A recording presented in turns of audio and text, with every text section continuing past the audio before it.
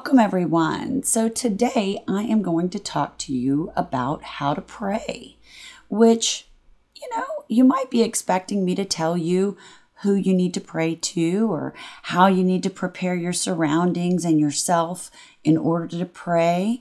You may be asking, how do I do this? I'm not going to be able to tell you that because that's something you're going to need to find along your spiritual journey if you don't already have a way of doing this. But what I am going to tell you about today is the most important part of prayer, no matter what religion you subscribe to, no matter what your beliefs are with regard to prayer. The most important part is the intention that we're putting off when we are praying.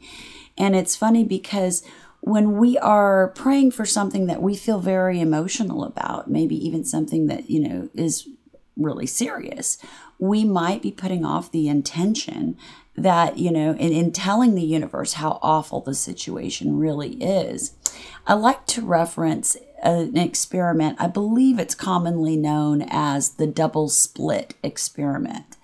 And this is an experiment, and they've done several of them and throughout time, and they've discovered new things each time. And the experiment really reveals, as they shoot these particles or electrons in this case through these slits, they find out that they behave differently when they are observed than they do when they're not. And so we've been able to derive a theory, and if you're not familiar with that, you absolutely need to go check it out. I believe I'll put a video down in the description, in my discussions playlist for you if you want to see a really good video on that. I think it's called Quantum Magic or something like that. The guy explains it absolutely superbly. So the idea is that, what we expect, what we observe, the more we see something as becoming a reality, the more it becomes our reality, the more it eliminates the potential and the possibility for all of the other potential things to happen. Each time, there's just like an infinite number of potential and possibilities for any number of circumstances in our lives. And as we progress through, we start to make choices, or we start to observe things, or we start to see things a certain way, or people around us also can observe and affect. Even the particle, even the thinking in terms of particles, even the things on our level, okay? So one thing that is vital to praying would be to make sure that you are putting out the intention of what you want to see happen, not what you don't want to see happen. So, if you're praying for, I'm going to keep it light for you folks. So I'm not going to go into bad things and awful things, but those things can be remedied with prayer. We all know, but it has to be through the visualization of it being the way that we want it to be. Okay. So when you do your prayer, when you say your prayer, you can't say or see what it is you don't want. You can't be complaining even of what it is now, but you have to look into and be able to visualize what you want it to be. And that is what you need to be praying for. I want to see this be this way. I want to see this be this way. Okay. So if you're praying for a friend and their health, see them as being healthy and vibrant and well. Okay.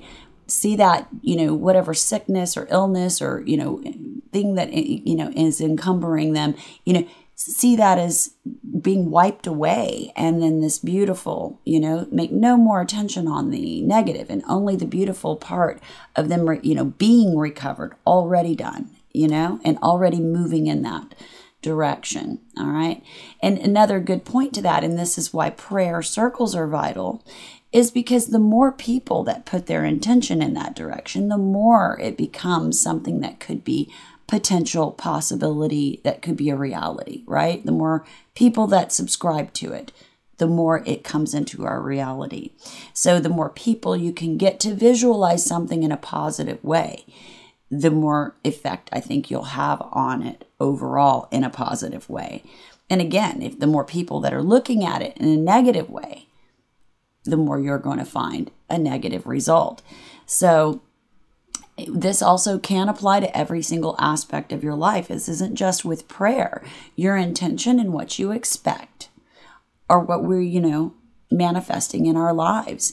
And yes, that is affected by the other people around us. So if you have people around you that expect certain things and maybe you're fighting against that, that could potentially be a problem for you. And so you maybe need to eliminate their observation of whatever it is and, keep that to yourself, or whatever you need to do to be able to eliminate a negative type of thing that might be interfering, right? I feel it's safe to say that most of us would really want our prayers to be manifesting in a very positive way, and we would absolutely never want, especially if we're making the effort to put our prayers out there in the first place, we would never want to, be putting something negative out there. But I do believe that it's absolutely possible. So, remember that the importance of visualization in absolutely everything you do, and particularly with regard to prayer. As human beings, we have the power, and I know, we have this imagination, we have dreams, we see something that is in the mind aspect for some of you.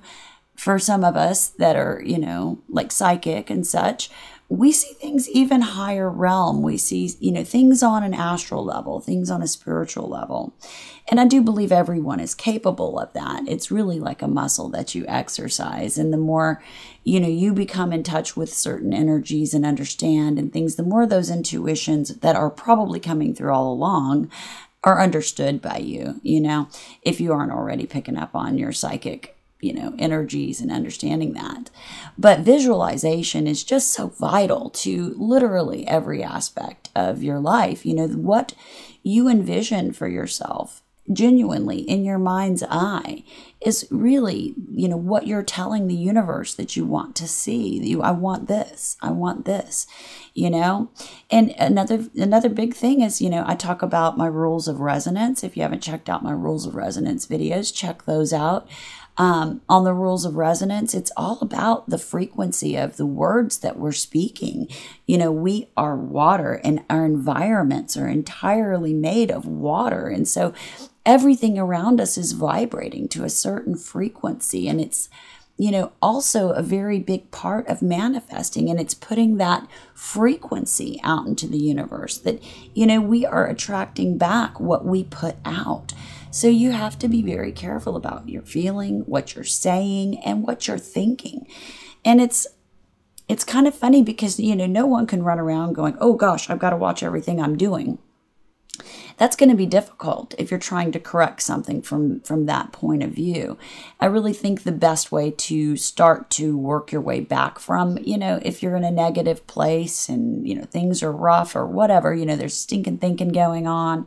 The best way is to start to, change how you feel inside in order to be able to get to a place, where you can actually feel happy about things and see things from a more positive perspective. I personally worked with a lady, and she's she's a friend of mine. I regard her as a special person, and we don't, see each other very often, but we talk on text, and we send each other energy. And she's a Reiki healer, and she's given me some instructions and techniques that have just totally, made a huge difference in my life. And, I would recommend, and if you want some information on that, just let me know and I'll be happy to share that with you, or I may do a video on it in the future. And if you'd like to work with her, I will leave her information in the description below. Her business is called Younique Healings. That's Younique Healings. And her name is Tobie. So if you're interested in that, check it out. But the bigger part of the picture here is that there are some techniques that you can do to start to get your energy back in balance, to where you may not be feeling so like overwhelmed or stressed out or whatever it is that you may be feeling that's not right. It's not comfortable, right? And so, do some grounding techniques. Check it out. You can Google that, and start to work with getting your energy in the right balance for you. And another one is check out my rules for resonance, because that is literally about getting that energy in a balance that you can manage the things that happen in your life. That's what this is about. It's, learning how to work with that energy, the rules of resonance. And now we're talking, on a more spiritual level with this new series that we're doing on the spiritual path. So,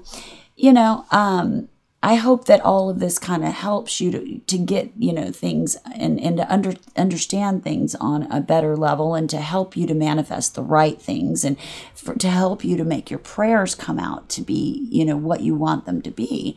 Just be very mindful of what it is you're expecting, and what it is you're putting out there with as far as your visualizations are concerned.